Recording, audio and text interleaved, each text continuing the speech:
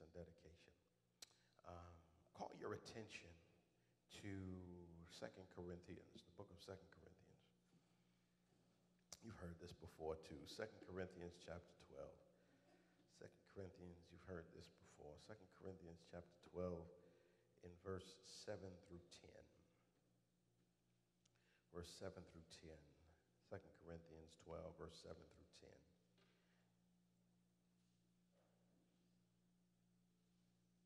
I'm flirting with this idea. While you look for that, or while you go on your phone, I'm flirting with this idea. I got to share it with you. I'm flirting with this idea to do a sermon series on emotions. And Jamel, I want to call the series Pick Up Your Feelings. So I don't know when I'm going to get it started. I don't know when I'm going to start it yet, but I think that's where I'm leading. And I think this was kind of like a segue to inspire that. 2 Corinthians chapter 12, verse 7 through 10. Here's what it says in the New International Version. It says, to keep me from becoming conceited because of the surpassingly great revelations, there was given me a thorn in my flesh, a messenger of Satan to torment me.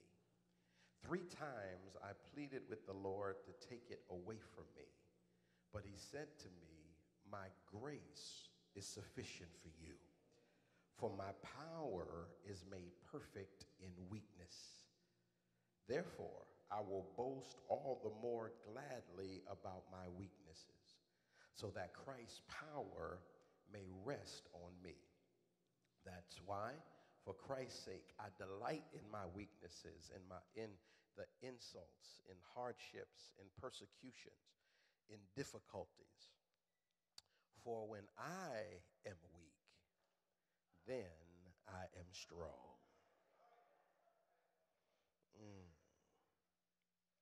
To keep me from becoming conceited, because of surpassingly great revelations that was given to me, a thorn in the flesh, a messenger of Satan to torment me. 3 times I pleaded with the Lord to take it away from me. But he said to me, my grace is sufficient for you, for my power is made perfect in weakness. I want to talk from this idea, this thought today. When it is what it is. When it is what it is. I was listening to 2 people talking the other day, and they were talking about a problem that one of them was having. They were talking about a situation that one of the young ladies was having with somebody in their lives and what they were thinking about doing about it. And the other person, her girlfriend, her homie, or whatever, said to her, girl, if he causing you that much stress, you need to do like I do my hair every summer. Cut it off. And they did the okay, they did the okay. They kept talking about how to get rid of people and to cut people out of their lives. And I must admit, it got me to thinking in that moment. When we get caught up and we are watching these self-help shows and we're listening to personalities on talk shows give their pop psychology, or we are on social media, every other phrase seems to be an encouragement or a slogan to get rid of people, to shift dead weight, to cut people loose, that every friend you are a friend ain't a friend to you, that sometimes you got to cut people out of your life to grow. Be careful of the people who cheer you on too much because they might be trying to take your spot. All of the statements that make these comments and philosophies about getting rid of people in your life. Now understand, I'm not saying that those ideas are altogether wrong. That's not what I'm saying. And I myself have taught and preached and mentioned some of those on the right instances. What grabbed me is that now it seems that we're talking more about removing people in our lives. And we're not talking about what it means to work with people in our lives. It says a few things about the society we live in to me. One, it suggests that we are less and less likely to deal with people that we have challenges with. And it's better to make them a non-issue. It's better to remove them to actually engage, right, in substantial dialogue and interaction. And two, it suggests that life is supposed to be about what we want. It suggests that life is supposed to be about what we like and what we deal with and what's easy for us. And I don't have to tell you, all you need to do is just keep on living, and you will understand that life is not always easy. Life is not always about what we want just because we want it. Here's the thing. What if, and this might sound scary, what if life isn't supposed to be easy? What if there's some things that we are supposed to work through? Some things we're supposed to deal with, some problems that we just have to face. Why we are busy in our culture talking about how to cut people out of our lives if they make things difficult, but if we can't cut them out, what happens? What if we can't just remove something because we want to? What if we just can't go? What if we just can't leave? What if we can't just shift? What if we can't just move on or give up or give it up or replace it? What happens when a situation is what it is and we have no other choice? I know that's not what we've been conditioned to believe in this day and age, but sometimes we don't get what we want. Sometimes we just don't get what we want. I heard that prophet, that great prophet, Dwayne Wayne from a different world. He said on an episode one time, they were talking about prayer and a relationship with God. He said to Freddie one time, sometimes we get what we want. Sometimes we get what we need. And sometimes we get what we get. In this cancel culture, we have falsely convinced ourselves that the issue is somebody else's, that the decision is ultimately ours, and that the issue is just a matter of geography and willpower. However, we come to understand that we can't always get away from what we don't like so easily. We come to learn that things don't happen just because we want to cancel them. And if we're not careful, it could cause us to blame ourselves, blame our conditions, and even blame God for where we are if we're not dealing with it. God shows us, however, that it's not about what you have or where you are or what you're dealing with as much as it's about how we approach the situation.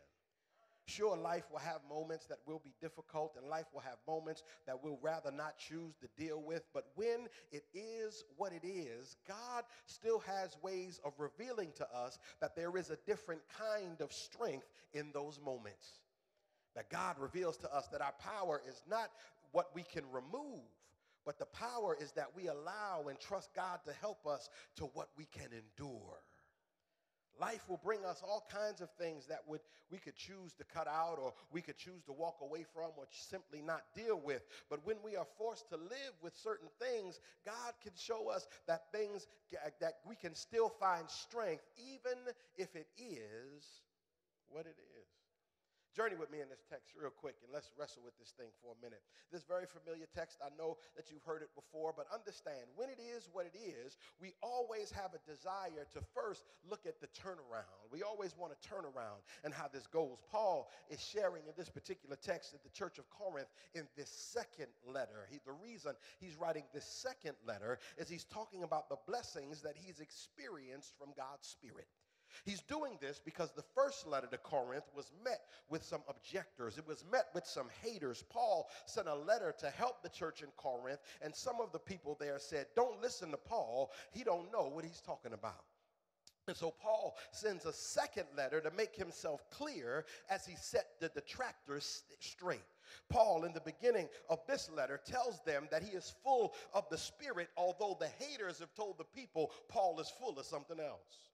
They say, don't listen to Paul. Paul doesn't know what he's talking about. Paul has not had relationship like the other apostles. He did not walk with Jesus like the others did. Paul is not genuine in what he is doing, but Paul makes this argument that he is full of the Spirit, and what God has shown him is as valid, and it is necessary, and it is relevant as anything else. Even though he's an apostle of a different nature, he did not walk with Jesus when he was on earth, but Jesus has come to him in many revelation, and Paul says he has seen visions of heaven. Paul tells and explains that these visions look like what they are. He's quite descriptive and what he's been shown. And he says, I'm not doing this to boast. He says, but to ensure that those who are challenging his authority, that he is indeed connected to the Holy Spirit. He says, I've seen the third heaven. I'm not bragging, but the truth is God is connected to me, and there's something working in me, even if you don't receive it, believe it or not. Paul says, I can boast if I wanted to, but that's not the point of all this. The point of all this is to let you know that God is working with me and God got his hand on me. But Paul says in the leading verse that leads up to verse 7, he says, to keep me from becoming conceited. Because of these surprisingly great revelations, there is given me a thorn in my flesh. Stop right there. See, we often want to run to the thorn without understanding what the thorn is doing. It says right here, it says to keep me from becoming conceited. Because of these surprisingly great revelations, there was given to me a thorn in my flesh. Some of y'all still ain't getting it. Paul says, I'm connected to the Holy Spirit in a very unique way. I've got the power and working with the power of the Lord Jesus Christ. I've been chosen to witness to the people and to evangelize to them so that they might come to know the gospel. I have seen Jesus on the Damascus road, and the Lord himself has blinded me and given me an assignment when he opened my eyes. And I've been blessed to see visions. People got healed with the shadow of my presence. And I can describe in detail what the heavenly host looked like. That's a lot of responsibility. That's a lot of gift given to one person. That's a lot of ability and talent that's been placed up in me. But to keep me from getting caught up in myself, to keep me from thinking I was all of that, to keep me to thinking about it too long. In fact, I can think it was all about me and the blessings I have. I've been given a thorn in my flesh. To keep me from thinking that it was about me, God sticks me every now and then. Oh yeah, to keep me from thinking too much of myself, God got me working with this thorn. Are y'all getting this? Paul has a thorn, a struggling that he deals with even when he's given so much to work with, even when he's given all of the gifts and all of the abilities. Paul is gifted. He is blessed. He is appointed. He does have an assignment, but Paul is not perfect. Paul is given a thorn that he's got to contend with. Can I make this thing live? If Paul didn't have the thorn, he could possibly concentrate more on the vision more than what's happening in reality. Some of y'all missed it. Paul might focus more on the gift than the challenges that are going on around him. If Paul didn't have the thorn, Paul might not see our problems like his problems. If Paul didn't concentrate and know that he had the thorn, Paul might go around thinking the point of his assignment is to tell people how much better he was than they were, and about the vision and not about the gospel of Jesus Christ. If Paul didn't have the thorn, he might start thinking that God was thinking that he was more special and better than everybody else, and everybody was just an imperfect being. So Paul has to deal with some humanity to understand that even though he's gifted, he's still wrestling with the realities of life. Can I help some of y'all in here? Don't think that just because you got a thorn to deal with that you aren't gifted, or that you aren't blessed, or that somehow God doesn't love you, or that God is not concerned with you. God is still working with you just like God was working with Paul. Don't think that just because you got struggle that you're not gifted. Don't you think that just because you wrestling with some stuff you falling out of God's favor. Don't you think just because you've got some challenges that God is not using you. We've all got this thinking backwards. We think thorns mean that we're not worthy. We think thorns mean that we're not deserving. But with the right approach, a thorn means that it keeps us in the proper perspective to understand who we need to trust in and who we need to lean on despite the situation we're in. I stopped by to tell you somebody needs to hear this morning. You are gifted. You are blessed. God has deposited abilities and gifts and talents in you, and God has not forgotten you. God is using you, and God can use you even with a thorn. That's a word for some of you who think that because you got some challenges that you think that God isn't using you, or because you struggle with some stuff that God isn't working with you. God can work with you, and God can use you no matter what you're dealing with and no matter what you think the obstacle may be. God is able, here it is, God is able to work around what we got to live with. Now, if you don't believe that, then you don't even need to be here. You need to go back to 101. God is able to work around the stuff that we got to deal with. Okay, can I make it live? I was watching Home and Garden channel without my wife the other day. I was watching Home and Garden. She started me watching Home and Garden channel, and I criticized her for watching. I said, you always watching this, you always watching it. But the truth is, I've come to like the Home and Garden channel, and I've started watching it sometimes even by myself. And I was watching it and flipping channels, and I caught one, and they were redoing this house. It was one of them redo house things, and they brought this family, they brought the remodel people to the house, and they said it was, they were going to do the backyard, and they went into the backyard, and they said, before you go in the backyard, you need to know that there's a big challenge. And they said, we used the challenges, and in the backyard, there was a huge stone in the backyard, almost smack in the middle of the backyard. They said, we don't know how it got there. We don't know what they did, but when we bought the house, it was there, and now that we got a family, we trying to do something else. They said, we don't think anybody's going to be able to move this big stone.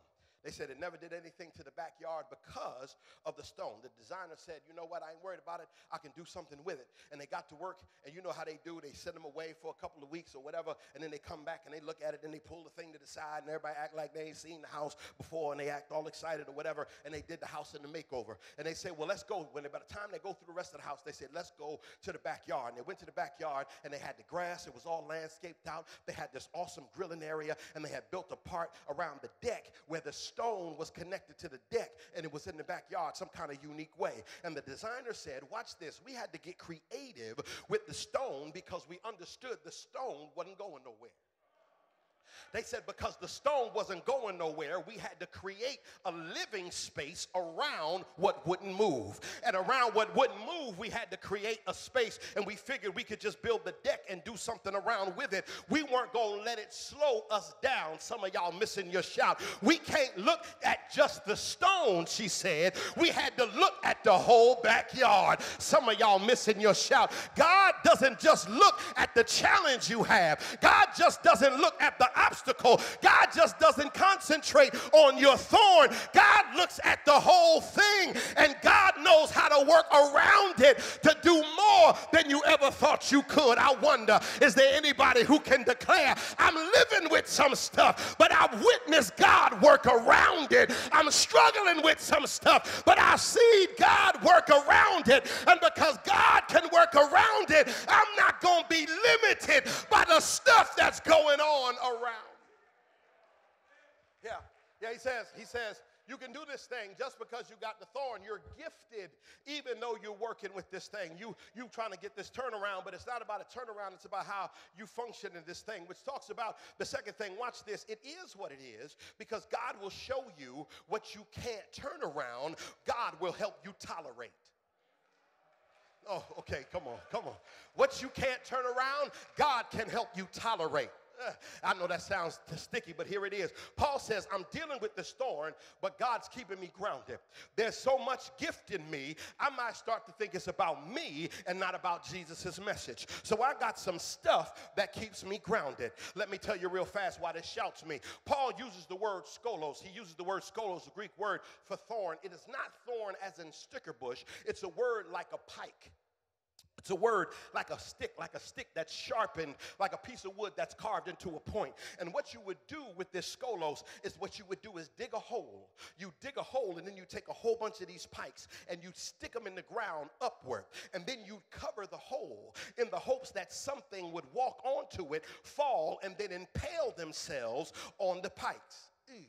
Right? So in other words, the thorn that he's using isn't thorn as in sticker bush. The thorn he's using is thorn as in trap. He's saying, there is traps being placed in front of me. He said, I'm trying to exist in this thing, but the devil is putting traps in front of me. That ought to get somebody in here. The thorn isn't just like a nuisance. The thorn is the equivalent to a trap. Paul says to keep me from being conceited, the messenger of Satan plants traps for me. This kind of thorn just doesn't affect my body if it gets me, but it also worries my mind. The reason why it worries my mind is because I got to be careful of where I step. I got to be careful of where I go. I got to be careful of who to trust. I got to be careful of what I say. I got to be careful of every move I make. And when I do that all the time, my mind gets tired because I'm trying to avoid the trap that other people are setting for me. I wonder if there's some people who can say at the end of the week, I am exhausted, not just in my body, but I'm exhausted in my mind because I'm trying to be careful about where you leading me. I'm trying to be careful about what you say. I'm trying to be careful about your arm around me. I'm trying to be careful about helping me out. I'm trying to figure it out because I know that Satan got some traps that he's trying to set for me. Doing all of that watching, doing all of that second guessing, doing all of that preparing, doing all of that careful watching where I step, doing all of that measuring twice and cutting once. That stuff can affect your mind. Now watch this. Paul is clear that it's Satan. He's clear that it's Satan, the enemy who was out to get him. So he's not saying, watch this, he's not saying God gave me the thorn. Don't miss this, because too many times what happens is we find ourselves in tricky situations and we say, God, why did you do this to me? Or why did you do this to us? God, why can't I get out of this place? God, why don't you take me out of this situation? God, can't you just get them out of my life? God, why do I have to deal with these people? God, this ain't fair. Why can't you do something about this? Hear me. God doesn't cause the situation. God is in the situation. Somebody else need to hear that. Y'all need to hear this. God doesn't cause all things. God walks in all things. It's different. There's a difference. There's a difference. This is important to remember when something is what it is. Because what we do is we start to wonder what God can't do. But God is still working. Sometimes the issue isn't about getting out, but making sure that what doesn't get in. Did I go too fast? I'm saying it again. God says it's not the situation you're in that's the biggest issue. Your biggest issue is making sure what you're in doesn't get in you. The biggest issue, God's presence says, I'm here to make sure that what you're in doesn't get in you. Paul says 3 times, I asked God to get this out, get me out of this. I asked God to remove it, and God didn't. Right? So some of us would say, so that by that reasoning, God must not be able to, or God is so mean, or God is such a bully that God wants me to suffer. But God says, with some things, it just is what it is. But it doesn't mean that you failed. It doesn't mean that you're not good enough. It doesn't mean that you're not worthy or you're not good. It means that God can work with you despite the situation. Now, full disclaimer, I'm not telling anybody to stay in a miserable or dangerous situation that's harmful for you physically, emotionally, or mental. That's not what I'm saying. That's not what I'm saying. God isn't telling you to stay somewhere that is not healthy for you. God is saying, regardless of the situation, what is the best that you can be while you are there. Don't let the situation get in you. I'm wanting the best to come out of you despite the situation you're in. That becomes the real lesson. How not to let where you are get into you. Toxic people around you, but don't let toxic people get into you. Dysfunctional people will come around, but don't you let dysfunctional people get into you. Some system, some organization you deal with that is full of mess and doesn't want to be efficient, doesn't want to be productive. Don't you let those systems and organizations get into you. Some people in your life don't want you to have anything or amount to much or leave them behind. So they'll tell you that what you can't do or what you aren't smart enough to do. Don't let those people's thinking get into you. Some people are too insecure to watch you develop, to watch you grow. They're afraid of growing themselves, so they want you to stay as unproductive as they are in some unproductive places. Don't let their attitudes get into you. We can be in a lot of situations, but don't let what you're in get into you. Look what he says. Look what he says. Paul says, God tells them, when you ask to remove this thorn 3 times, so you know I'm serious. I asked God 3 times, so God, you know I'm serious. God says, my grace is sufficient. Hold on. I know you want to shout. Don't do it yet. Wait a minute. Let me set it up. I know you want to go fast, because here's why. We like to run to the word grace. We like to run to the word grace, but we don't pay attention to the word sufficient. We don't understand what it means that God's grace is sufficient. God says, my grace is sufficient. The word literally means what I'm giving you is enough. He says, I know you might feel unhappy, but God says what I'm giving you is enough.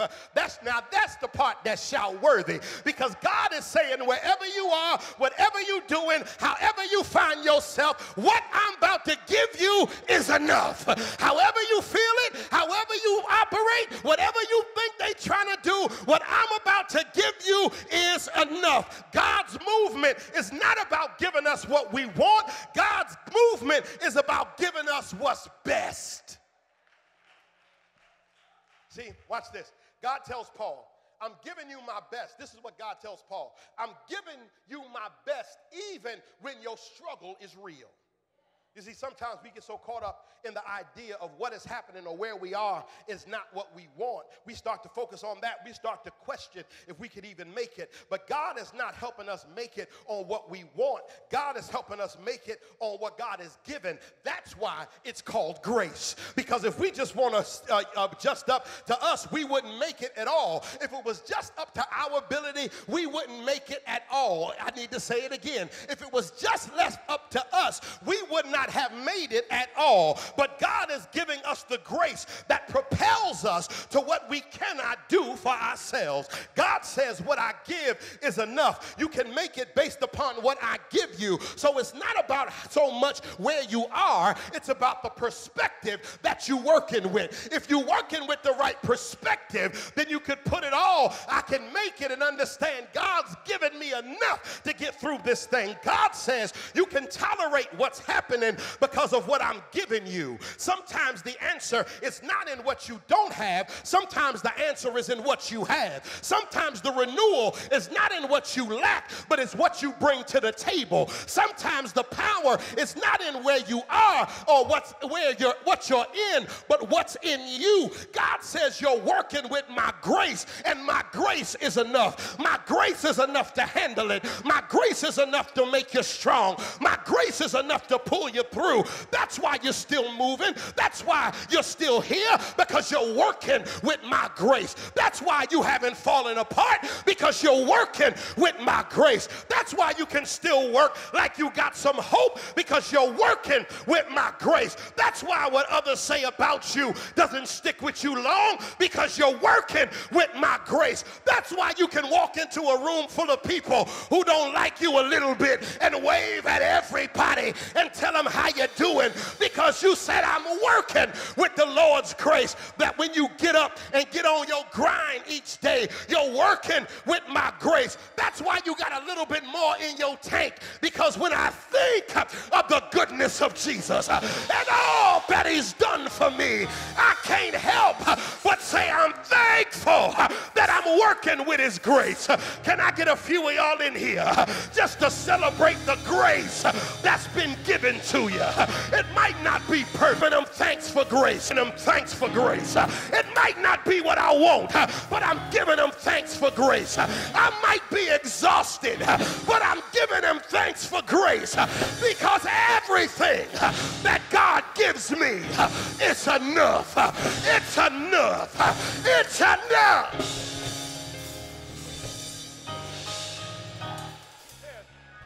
He says, it's enough. It's sufficient. It's sufficient. It's sufficient. It's enough. My grace is enough. That's what he says. That's what he says. God's blessed you with enough that you can hold on a little while longer. But here's the other thing. Here's the other thing, and I'm done. Here's the other thing, I'm finished. Listen, get y'all out of here. Somebody got a barbecue to go to. Here it goes. So listen, it is what it is because we want to transform, right? We want to turn around. We want the quick turnaround. It is what it is because even what we can't turn around, God can help us tolerate. But the third thing is, it is what it is because God will place us with the tenacity to endure. Here it is. Paul says, I don't do this on my own, right? I'm working with God's grace. That's the awakening for Paul. That's the awakening. God says, see, the first mistake you make is to think that you're doing this all by yourself. You think it's the situation were better. If the thorn was removed, you would be fine. But the truth is, it's not just your ability that's helping you do this. The healing ability, the visions, the preaching, the teaching, that's not just you. That's grace pushing you through. See, we have a successful moment. We have a high moment. And then folks look at us and celebrate our high moment. And then we think we did it. Right? But if you don't have sense enough to say, to God be the glory. That's somewhere along your accomplishment, somewhere along your celebration. It ought to be to God be the glory. Because you're going to mess around and think that you did it all by yourself. But when you fall, it ain't yourself you call. When you stumble, it ain't yourself you call. When it's yourself, I've heard you. I've heard you. When you say, Lord, I need this. Lord, help me. Son. God, I need you to show up in this thing. I need y'all to be honest with me. Don't act like, just because y'all, y'all got a little bit of success, y'all think y'all did it. I need some people to be honest with me and said, I didn't do this thing by myself. I didn't make it by myself. There's grace pushing me through this thing. The healing ability, the visions, the preaching, the teaching. You ain't do that all by yourself. You gifted, yeah. But the gift came from somewhere. The gift had some help. Here it is. Don't confuse your success with your ability. You have ability, but God's grace is working with your success. God's presence is enough to get you through the places where the enemy thorns are around you. But then God says, God says, for my power is made perfect in weakness. God says, my power is made perfect in weakness. In other words, when my power, God says, when my power is revealed, it's when your power runs out. My power shows up and kicks in when your limits reveal themselves. When your limits reveal themselves, that's when my limitlessness kicks in. See, when we look like we can't anymore, God's power reveals itself. When we're limited, God's limitless power comes forward. When we run out, God is just getting started. And let me say this. Could I just say this to you? God ain't upset with you when you run out. Somebody needs to hear that. God is not upset with you when you run out. If God is the creator of all things, God knows, guess what? You gonna run out. God knows you're gonna run out. God already knows that you have limits. God already knows that we are finite. God already knows that we don't have the capacity to run endlessly. Side note, I don't care what anybody says. Naomi Osaka, that's my girl. That's my girl. Y'all don't know Naomi Osaka. Naomi Osaka only happens to be the #1 ranked tennis player in the world at 23 years old. And she had the good sense to back out of the French Open because she said, this thing is messing with my mental health. All these reporters, all this atmosphere. She understood her limits. And the media tried to vilify her or shame her because she took a rest. I saw that. I said, girl, take all the rest you need. Keep on resting. Know your limits. Know what increases your stress level. Know what wears you out, know what raises your anxiety, and take care of yourself. Because here's the thing, you keep running, And then you go crazy. You end up not able to play. You end up doing drugs. You end up on the street. And all people going to do is do an expose and talk, what a shame. What happened to Naomi Osaka? What a problem. She couldn't handle it. No, you are handling it, boo. You handle it the way you need to handle it. Do what you need to do. Them other folk that's making money off you, they can wait. You take care of yourself. God's not bent out of shape when you understand your limits. God's not mad at us when God understands our limits. God knows we're limited. People will assess your situation and think they know what's best for you. But don't feel bad when you feel close to your limit, because we think that we are endless on energy, but God already knows how we get exhausted. God doesn't get upset about our limits. God already knows our limits and what we can and can't handle. God says, but when you get weak, I start to show my strength. When you get weak, that's when I start to show up. People might look at you, but they know that there's something else working with you in the moment.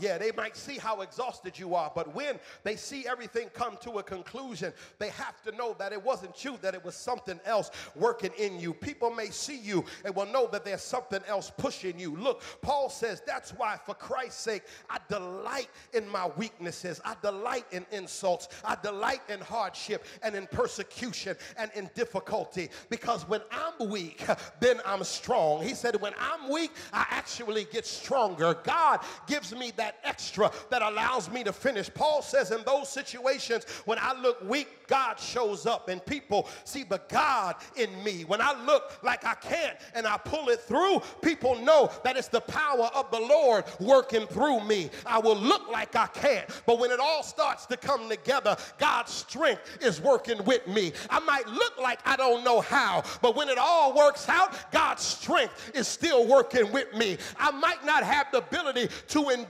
and I look like I'm stumbling, but when I make it to the end, God's strength is still working with me. I might look like it's over. I might look like you have me beat, but when I make it to the finish line, God's strength is still working with me. God says the grace that I'm giving you is still enough. I can see you through even when it seems like the situation won't change. In fact, the situation is changing, because even if the situation isn't changing, I'm doing enough with you to change you in the situation. And no matter what's around you, I'm still working through you so that you might get the victory. God says you might still have to work at it, but I'm right here with you. You might have to work and push sometimes, but I'm still right with you. You might have to climb and crawl sometimes, but I'm still right here with you. You might have to stumble and weep sometimes, but I'm still right here with you. Can I get a few of y'all in here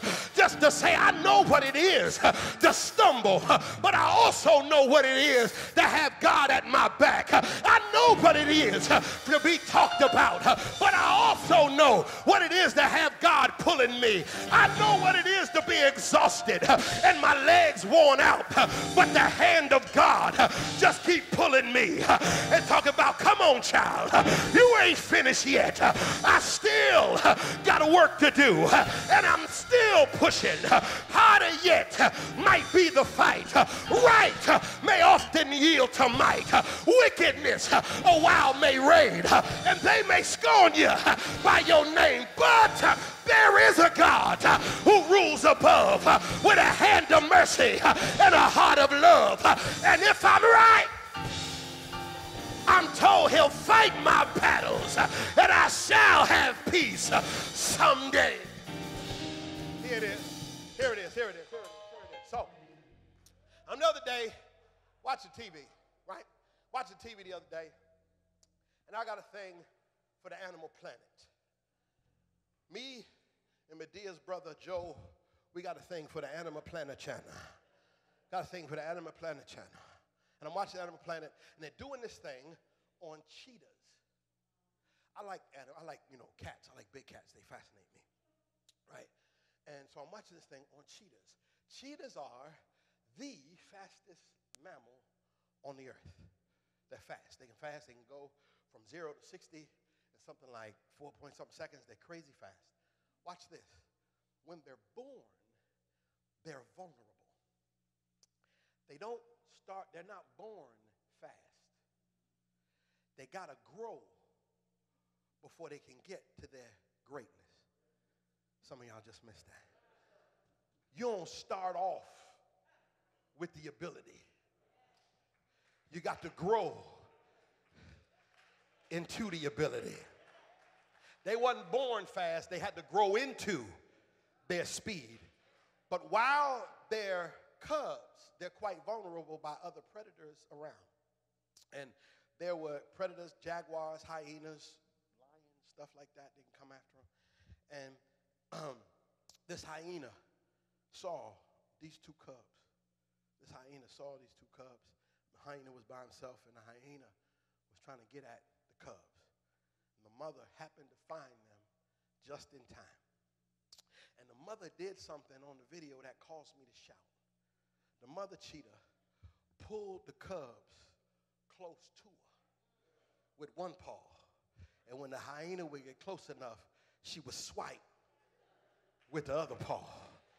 She would pull with one. And then the cubs, being kids, they trying to get from around the mother's paw. So the mother would have to pull them in again and swipe with the other one.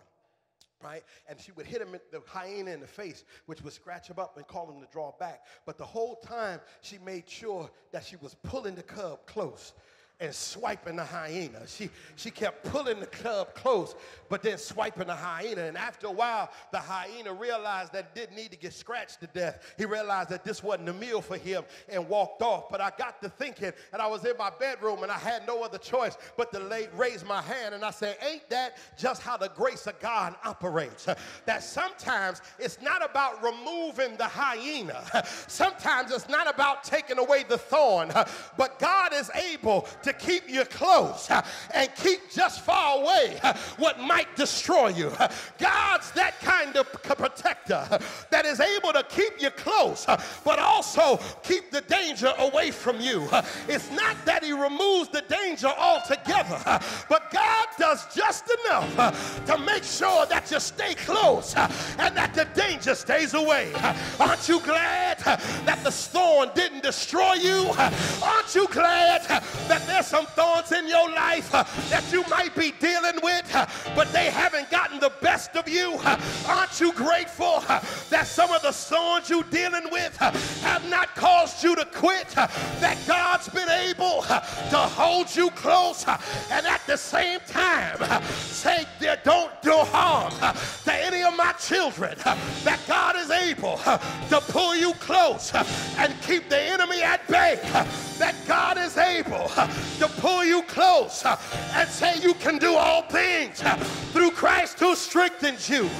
God, not the tail, to pull you close and declare you are the head and not the tail.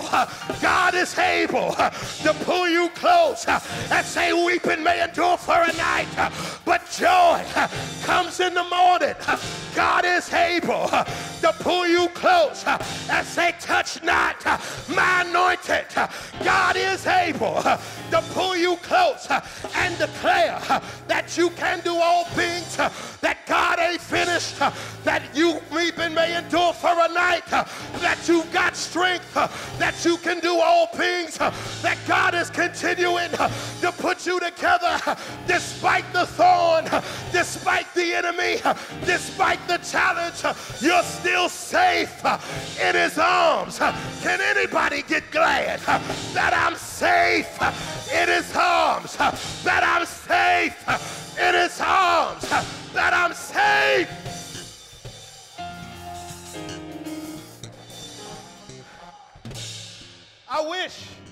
I wish I could tell you that everything was going to work out the way you wanted it to. I wish I could. But some stuff just is what it is. But God is still open.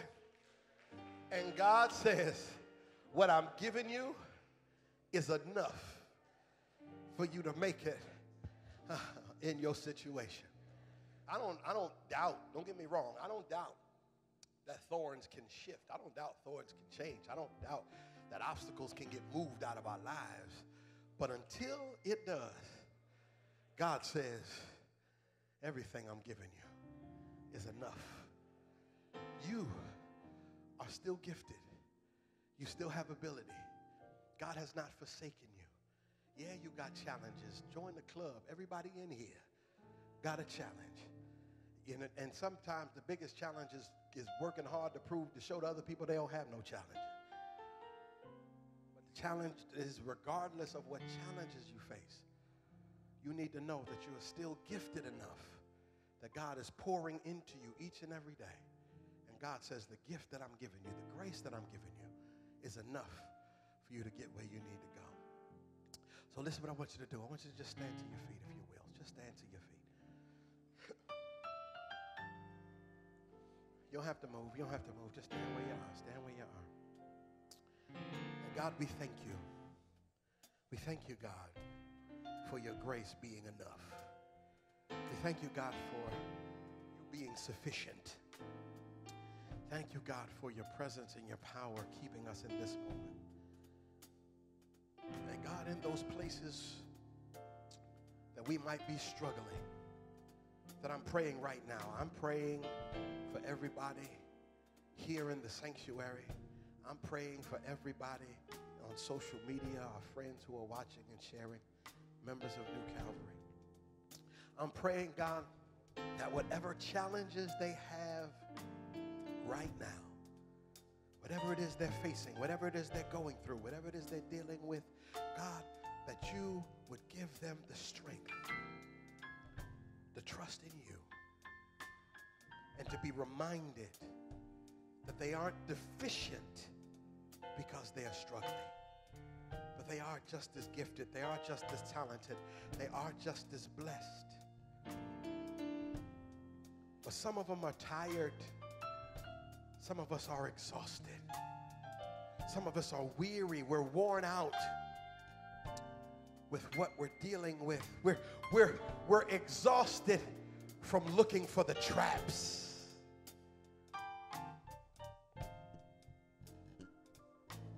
Traps, COVID-19, traps at our job, traps in our home, traps of institutional racism, traps of structural powerlessness, the traps of privilege, microaggressions.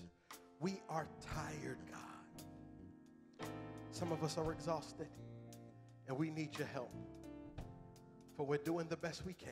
And we need you to know that, God, we're being totally transparent with you right now, that we're facing our places of exhaustion. We're at our places of limit, with our places of running out of energy and strength. So God, help us to renew our strength. Help us right now. I pray for everyone who is watching and witnessing right now, that you would just help us to be revived. Help us to be revived. But most of all, in those places where we are weak, God, we make us strong.